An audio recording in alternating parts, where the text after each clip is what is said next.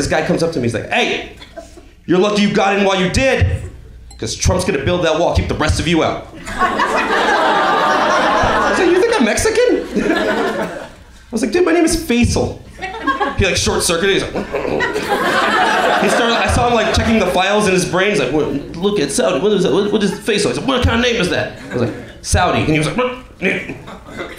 finding racist thing for Arabs. Like, aren't you guys the ones that blew up the towers? I was like, well, it's funny because I'm Dominican, papi. I don't know why they named me that shit. I'm on my way to Dodger Stadium right now. I don't know what.